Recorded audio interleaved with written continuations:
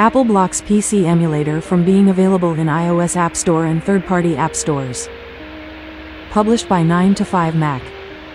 App Review has rejected a submission from the developers of UTM, a generic PC system emulator for iPhone and iPad.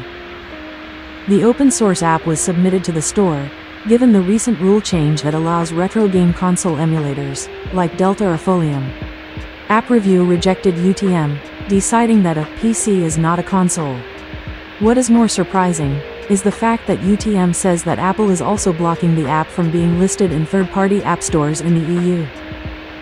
As written in the App Review guidelines, Rule 4.7 covers mini-apps, mini-games, streaming games, chatbots, plugins and game emulators. UTM says Apple refused to notarize the app because of the violation of Rule 4.7, as that is included in Notarization Review Guidelines. However, the App Review Guidelines page disagrees.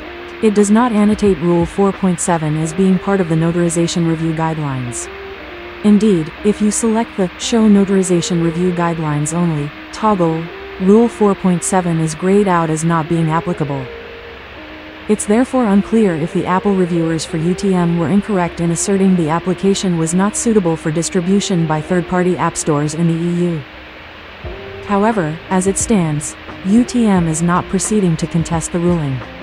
As apps distributed on iOS cannot use a JIT compiler, other than specially entitled alternative browser engines, the functionality and performance of the emulators running through UTM SE, the version submitted for review that had JIT disabled, was significantly impaired.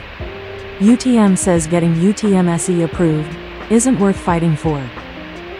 UTM for iOS will continue to be available using older gray market side-loading methods for open-source software, such as compiling and installing the app manually via Xcode. UTM for Mac is available in the Mac App Store.